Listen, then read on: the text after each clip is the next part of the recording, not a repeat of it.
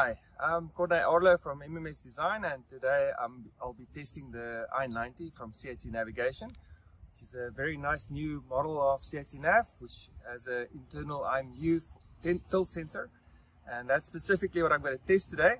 And to start, I'm just going to immediately go in and survey a point.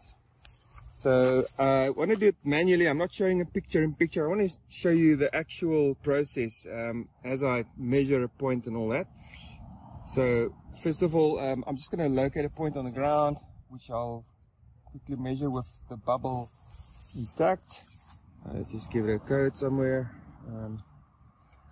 and we'll measure that. Okay, so I'm using the spirit bubble, and the bubble is fairly plumb at the moment. Alright, so now I'll go out and just go to point stakeout, and I'm just gonna call up that point.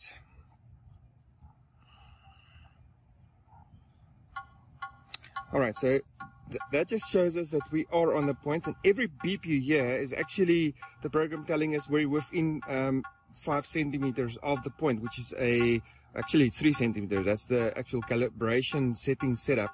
You can see the accuracy is pretty good. Okay, so let me just walk off a little bit. Okay, so now I'm just going to go into a tilt scenario, so the pole is not plumb, and I'm just going to walk back towards the point. Alright, so there's the first beep to tell us that we're within ½ meter of the point.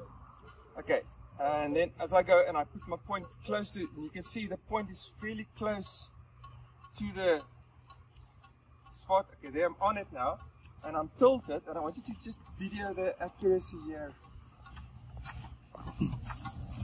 And you can see the accuracy in this tilted state is currently 2 centimeters. Alright, so I'm actually bringing it down. Let me just get out of the way of the satellite reception, and you can see the accuracy is still pretty good. Okay, so we're now almost horizontal. Okay, and I'm now going to just move the point off of the point. So if you just come here and look at the accuracy there, and I'm just going to go off, and I'm putting it back in, and it's still 2 centimeter accuracy. Off, back in.